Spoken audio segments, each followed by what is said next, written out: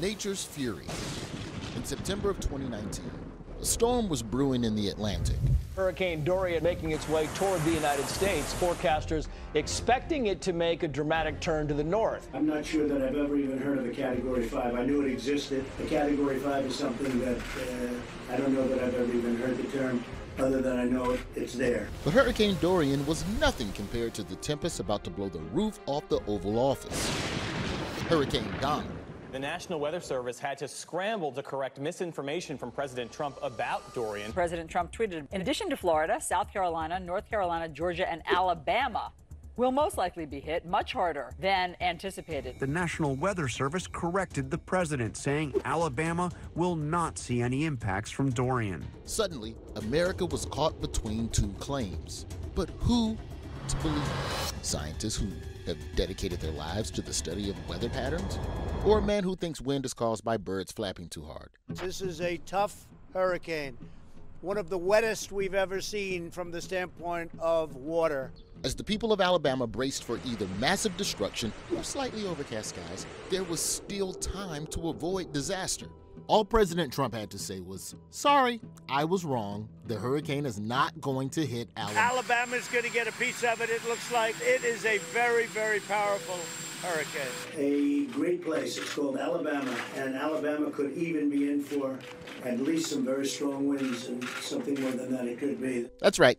Although the experts tried to make Trump understand, he had already boarded up his ears. Hurricane Dorian had moved on, narrowly missing Alabama by 600 miles, but Hurricane Donald was just forming. After seeing an ABC News report on his mistake, Trump gained new strength, tweeting, "Such a phony hurricane report by lightweight reporter John Carl of ABC News." It was a direct attack on science, and also on Twitter user Jonathan Carl, who is a Kentucky pastor and not ABC News anchor John Carl, an innocent victim of Hurricane Donald. Over the next 36 hours, Hurricane Donald seemed to die down, but then it returned.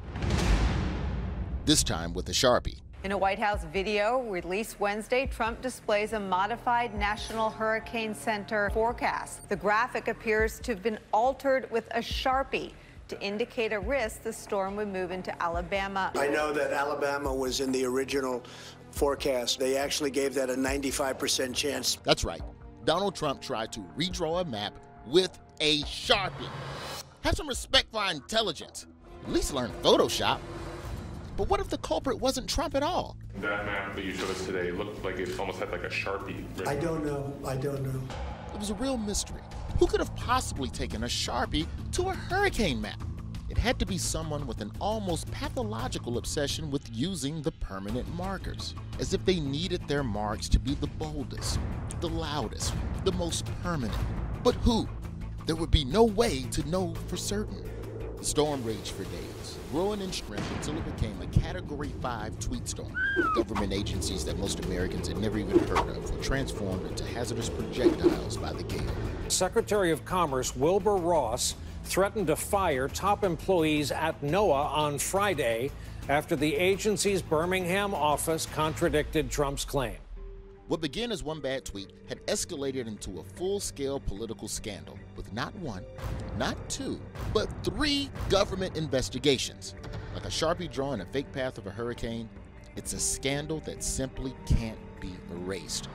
All because there was a hurricane over a year ago that had a 5 to 20% chance of hitting Alabama, but ultimately didn't.